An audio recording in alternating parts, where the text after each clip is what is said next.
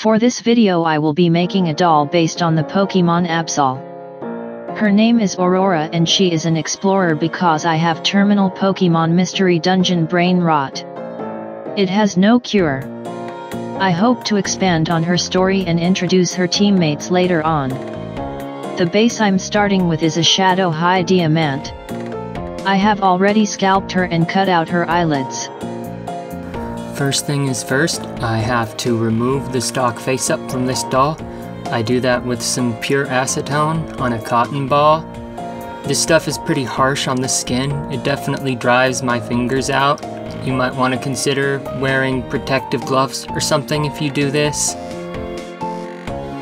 Fingernail polish remover can take the factory paint off, but it's really not very good for doing it, and it tends to just squash it and kind of push it around and smudge everything, and it just makes it look real ugly. I definitely recommend getting pure acetone. I also go ahead and take the hair color paint off of the scalp in case I want to change that. Unsurprisingly, the acetone kind of dissolves the hot glue that was holding the chopped apart scalp together, and so I'm gonna have to glue that again. Next up, I wash the doll with a bit of dish soap to make sure there's no acetone residue left on anything. And while I'm using the sink, I decide to go ahead and be a good still lives at home adult spawn and scrub up the dishes. Yeah, my folks are pretty used to this by now. I chop off these pretty little ears so that I can start my collection.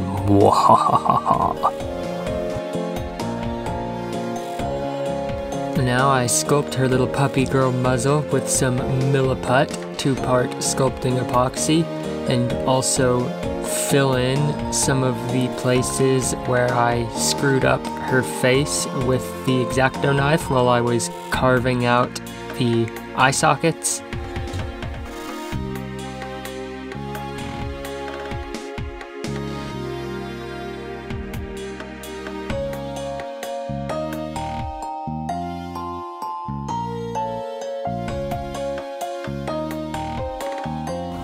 I took some inspiration from Doll Motion with how she sculpts over the nose and upper lip and leaves the lower lip exposed. When I draw Anther characters, I love giving them like a juicy lower lip, so this works great for that.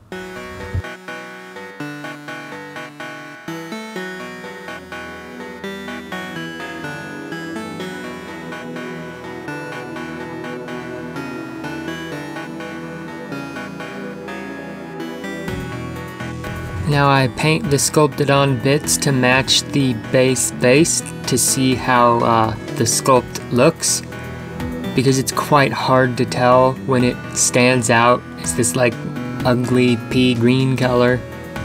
Urine green, I mean.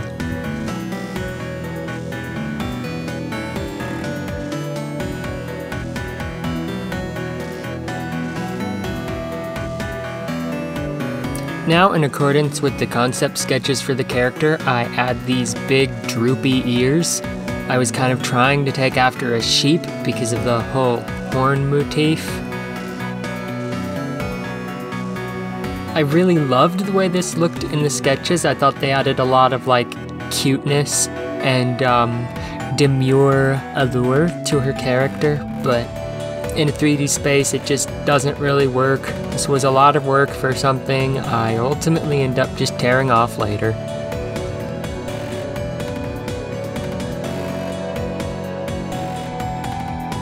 I wasn't fully satisfied with how the sculpted on muzzle looked, so I added more putty to the sides of it to try to blend it into the face a little more cohesively, but honestly, I really hate the way that this ended up looking. I didn't think it was good, and my girlfriend agreed with me on that. Fortunately, I was able to rip it off before it set too firmly.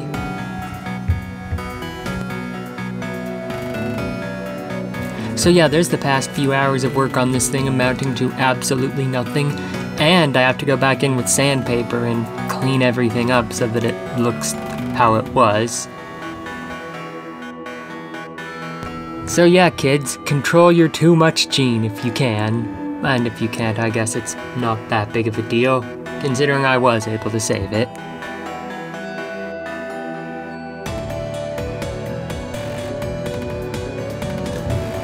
Now I've drilled a hole in the side of her head, which I stick this Lego Technic piece through.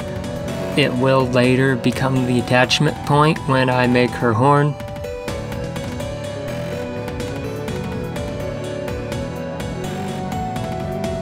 There is literally a Lego in her head. This is the kind of messed up body horror that happens when you're a doll artist. Here I initiate the face up. I'm going in with a colored pencil. It's not really working. Like I can't get the pigment to like blend out like I want to. It just kind of comes all right up. So I tried these soft pastel sticks as well, and those don't really work either. I don't know if the vinyl here is different from what I'm used to, or if I just didn't get enough Mr. Super Clear on, or what.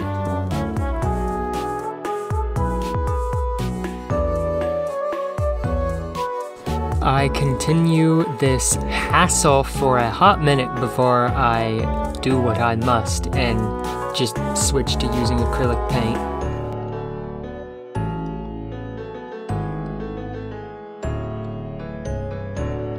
So to start in, I go around the eyes with this pale desaturated blue.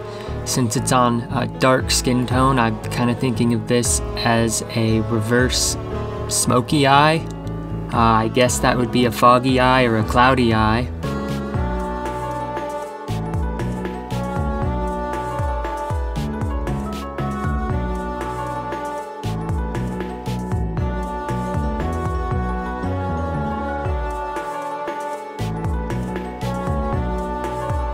I just gradually blend more and more of the purple skin tone into the blue paint to slowly blush this out into a more gradiated effect.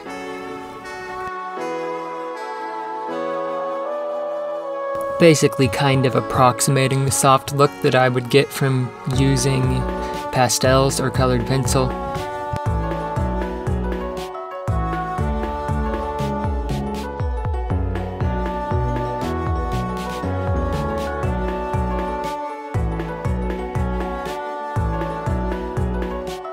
I begin sketching out the moon shape on her forehead.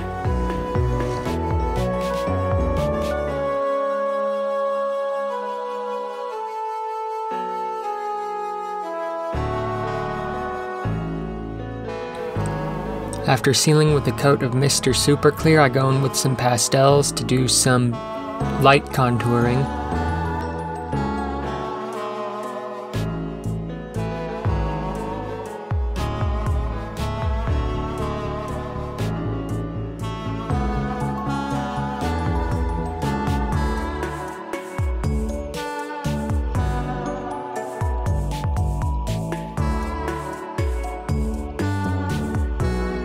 Yet another coat of Mr. Super Clear later, and it's time to start on the white eyeliner.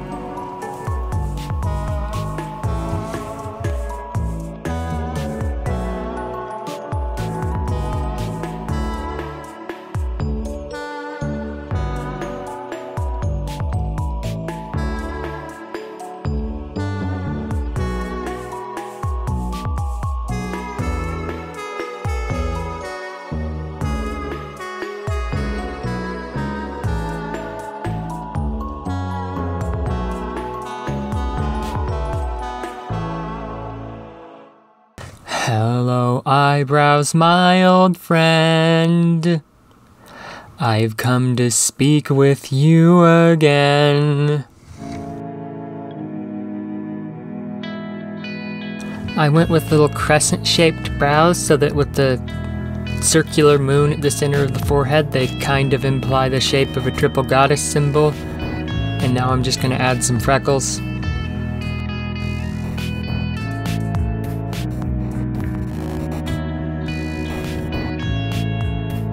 Now I dapple stars into the dark blue gradient on her forehead to create like a starry night effect so that her face looks like a night sky.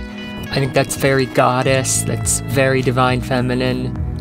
Once again, chronic laryngitis is such a crippling bottleneck in the video making process that I had to switch to text to speech. I really hate to complain constantly, but dear Leviathan, I hate being chronically ill sometimes. Anyway, I use layers of soft pastel and Mod Podge to build up a midnight gradient on her limbs. Fair warning, some artists report Mod Podge leaving their projects tacky. This has never happened to me. In fact, I have successfully used Mod Podge to fix surfaces that other sealants left sticky. Moral of the story is do your own tests before committing your project to a fate you might regret.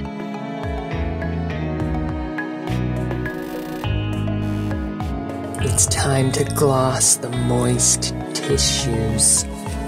Moist tissues. Moist.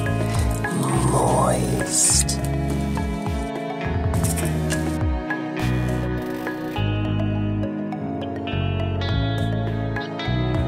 I paint the hands and feet to match the midnight gradient.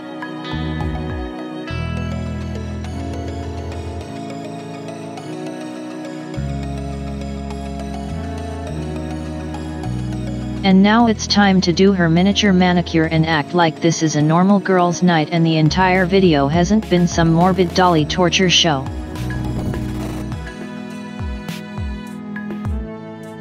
The little dribbles of hot glue just had to happen to fall into this exact shape, didn't they? For her signature curled Absol horn, I start by folding a strip of adhesive back craft foam in half.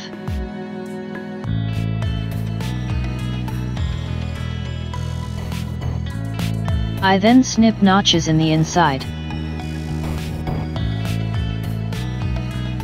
I glue the notches closed to create the curve.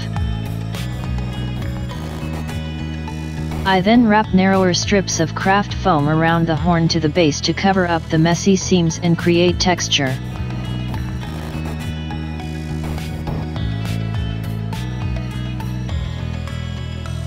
I carve more texture into it with a craft knife. This adds to the sheep motif I was hoping to include.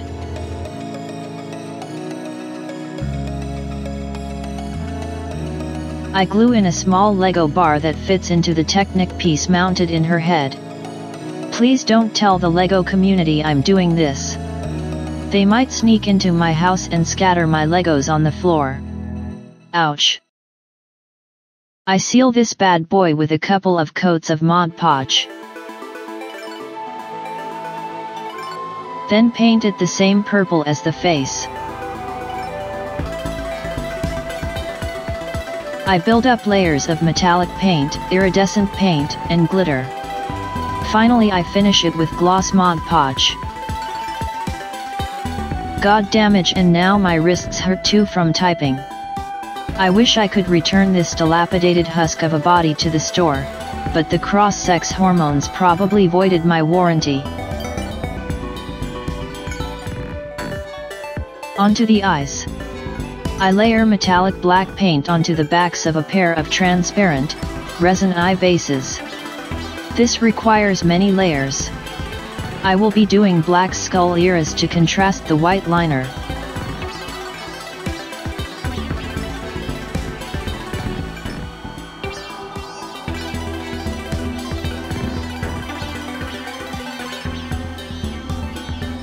I then brush gloss Mod Podge onto the domes and cover them with black glitter.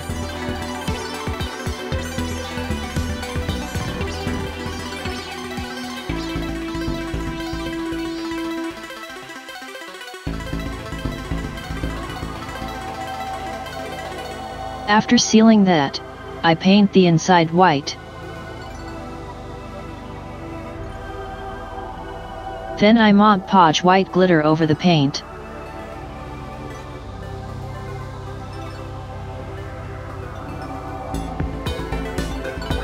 Brush away the excess like I'm brushing off a creepy perv.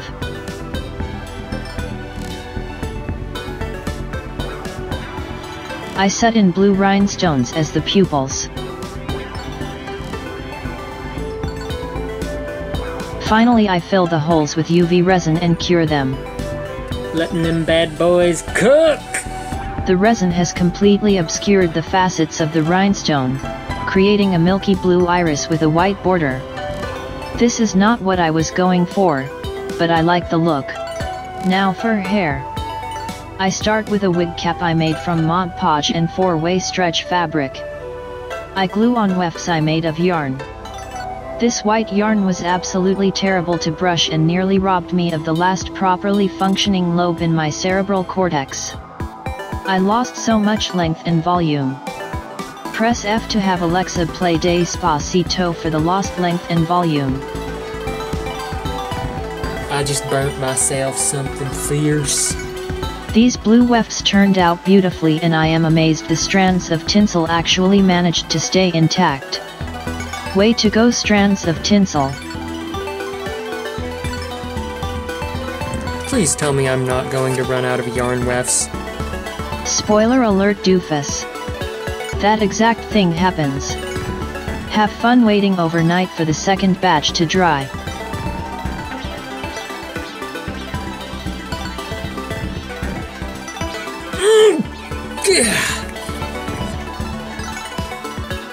I do this with hot glue because that's the only way for this to not be a multi-day process.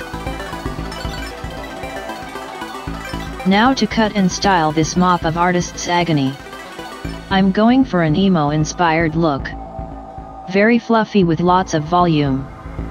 The only problem is that I don't want the bangs to fully obscure my paint job on the forehead. I think I find a decent balance. I snip in some layers so that both colors will be visible. I love the contrast created between them. It is so vibrant and layered.